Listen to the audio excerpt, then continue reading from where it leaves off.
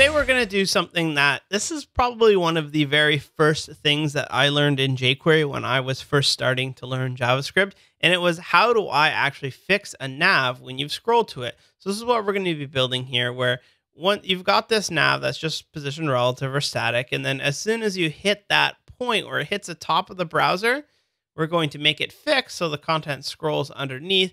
And then we can also do some hotshot stuff like scroll out the logo or something like that. So first thing we want to do is grab this nav right here. So we're going to say const nav equals document dot query selector, and we're going to look for the nav with the ID of main.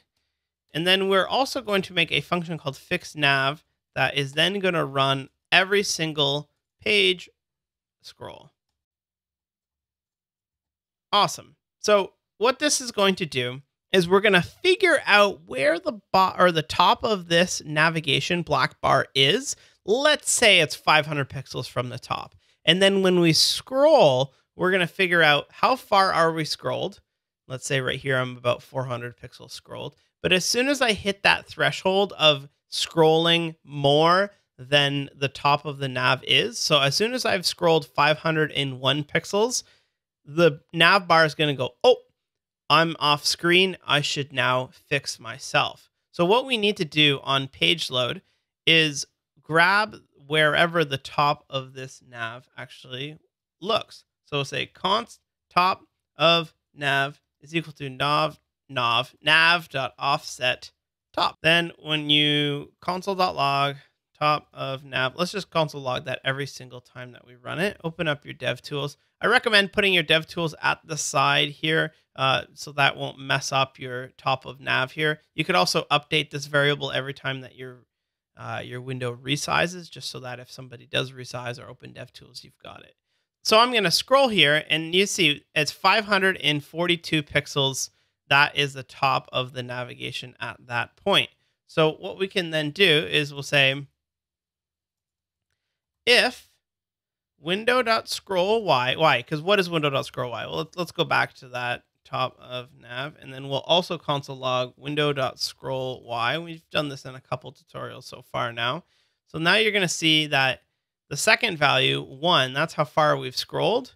And then you're going to see that as we get closer and closer to where it's going to hit the top, we're just about at that point where the 542 pixels is going to be equal to the 542.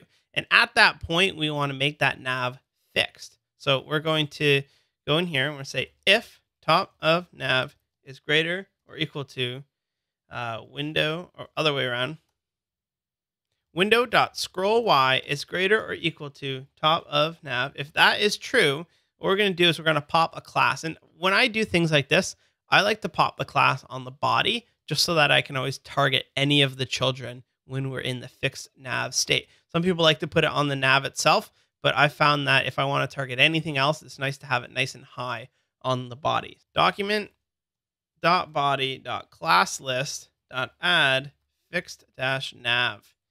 And then we'll say else, and we'll just duplicate this, which we're going to remove. Now, that's not going to get us all the way there, but if we save that now and refresh, now as you scroll, you'll see this fixed nav is being added and removed, but it's not actually fixing itself. So we need to go over to our style-start.css and find our nav CSS. And this isn't the greatest CSS because it's using just element selectors here. It should probably have a class or something like that, but I'm trying to keep it as simple as we can.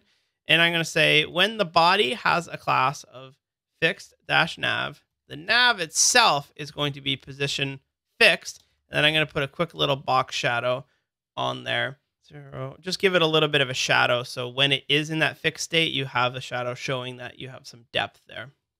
All right. So now when I hit this point, oh, you see what's happening? Now it seems to be working, but it seems kind of janky.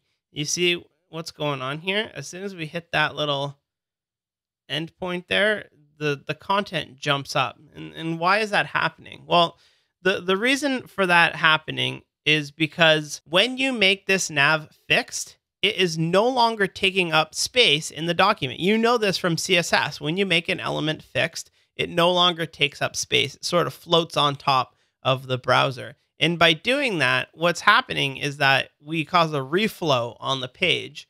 And this site wrap right here, it says, oh, this nav is no longer taking up space. Well, don't mind if I do. And it moves on up the exact amount of space that it gave up, which is however many pixels. So what we need to do is we need to offset that amount by adding some padding to our body. So just as we make it fixed, we need to offset that amount so we don't get this jerky jump right here. So let's go back to our element right here. And we're going to take our document.body.style, and we're going to set the padding top. And if you have something that is like padding dash top, you cannot do that in JavaScript. So it's camel cased.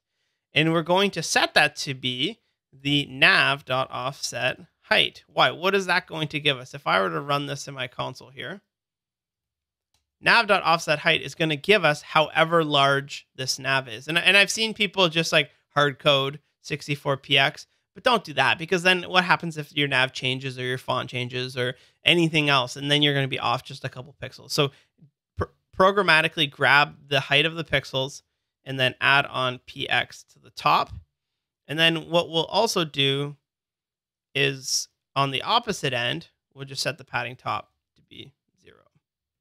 Good. So now when, ooh, look at that. So now we've got this nav, normal, and then fixed. And as soon as we hit that point, we don't have that jump anymore. And you can go into your elements panel and take a look at what's going on here. See this? Style padding top 0. And then as soon as we hit that point, the class of fixed goes on, and then the padding top is 64px. Again, you might be asking, why don't I just like put it in here when it has a class of fixed nav, give it padding top of 64px? This is, we don't know how high this nav is going to be, and I'd rather do it programmatically and do it inline than have to guess and update that every time the nav changes itself.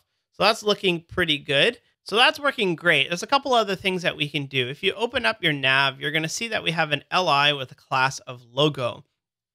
If we look into our style sheet here, you see that I gave it a max width of 0 and give it an overflow of hidden. So it's there. It's just not being shown at all because it has a width of 0. Then what we're going to do is we're going to say when the body has a class of fixed dash nav, the li with the class of logo is going to have a max width of something bigger than it will ever be, like 500px. And I'll show you why in just a second, why we didn't use width in this case. So give that a save. And now watch what happens when we scroll. When we hit that point, ooh, it slides itself out.